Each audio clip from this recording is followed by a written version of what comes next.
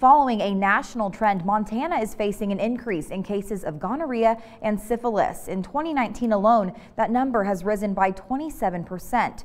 According to one doctor, even expecting mothers can put their babies at risk if they fail to get tested for an STD. Pregnant women with an undiagnosed case of syphilis or gonorrhea can face health complications, including miscarriage, stillbirth, preterm delivery, fetal death, or congenital syphilis. So it's really important that women in pregnancy get tested, and one of the important things to remember is that syphilis and gonorrhea are very easily treated with an antibiotic. She also says when it comes to STDs, it's much easier to treat early on than down the road. She recommends anyone who's sexually active be tested by a medical professional.